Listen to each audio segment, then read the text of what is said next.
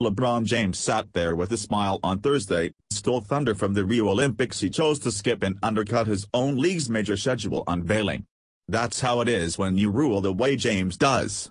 James announced his resigning with the defending NBA champion Cleveland Cavaliers on his uninterrupted platform, and it was a reminder of how unparalleled James' platform is right now. James agreed to a 3-year and $100 million deal. He can opt out before the third year, and will be the highest-paid player in the game for the first time at $31 million in 2016-17, according to NBA sources. His closest rival in overall skill and greatness, Kevin Durant, has been branded the new villain for jumping to the Golden State Warriors. His closest rival ex-teammate, Dwyane Wade, was disrespected and disappointed upon James' exit from Miami and wound up making a poor man's LeBron move home to Chicago. His legacy rivals, Kobe Bryant and Tim Duncan, have retired from the game in relatively underwhelming fashion.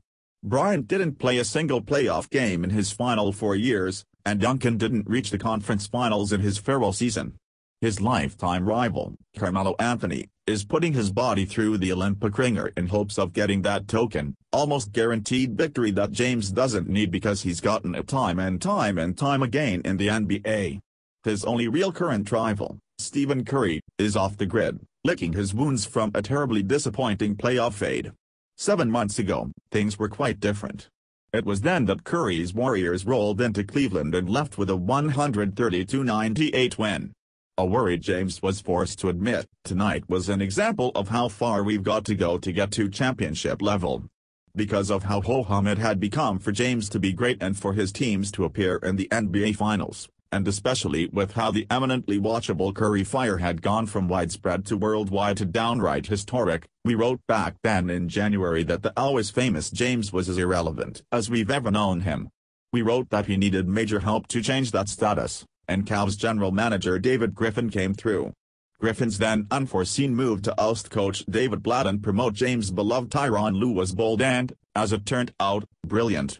Throw in the fact that Lue, according to NBA sources, was at the time beginning to ponder leaving Cleveland for a head coaching job elsewhere, and it wound up being a win-win-win deal for Griffin and James. The other guy who delivered was Kyrie Irving, and when it comes to discussing James' rivals, he merits a mention as well. Of course they're teammates. And Irving is almost 8 years younger than James, who was the unanimous 2016 NBA Finals MVP despite Irving's memorable last shot in Game 7. But it's worth at least bringing up that Irving's powerful self-belief, which pushed both that memorable last shot and all the preening alpha male feathers he is showing in Rio de Janeiro this summer minus James, could spark a rivalry within future Cleveland teams. Championship teams tend to suffer from the swelling of individual egos, San Antonio being the exception, and Irving's ambition is obvious.